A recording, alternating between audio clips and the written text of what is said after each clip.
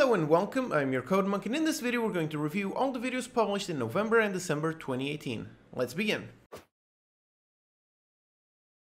So November started with a continuation of the simple character movement. First, a simple character dash ability, which is a very nice ability that fits perfectly in any sort of action game.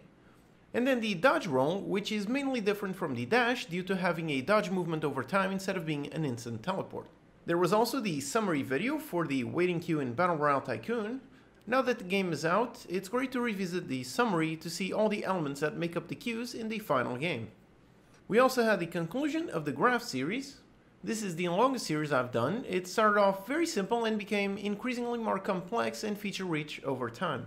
We first had the line graph visual object, which is a class that lets us have more control over each point in the graph. Then we took the line graph and bar chart visual objects, and using their update methods, we'd made the code to update the graph in real time. This is much better for performance than what we were doing previously, which was completely destroying and recreating the graph each time. And finally, the last video in the series was showing the graph being used in the published version of Battle Royale Tycoon. So it's great to see the progression in this series, how it started off very simple and ended up being used in a published commercial game. Moving on to December, it started with a video announcing the launch of Battle Royale Tycoon, which was the reason there were fewer videos in November.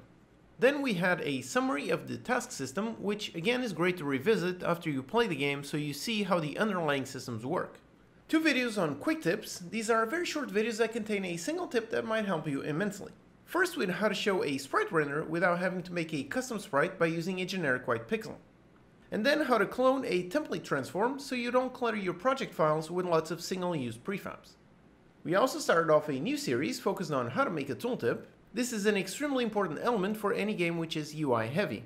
It lets you show extra information to the player, but only when needed. So first we created the tooltip in the editor and added the code to resize it to fit any text while following the mouse. Then we used the background size and the camera view to make sure our tooltip never leaves the screen. After that, we had the ability to update our tooltip in real time in order to display something like a cooldown. Also, we added static functions and extension methods to make the class very easy to use. And finally, we had videos on modular sprite sheets as used for guests in Battle Royale Tycoon.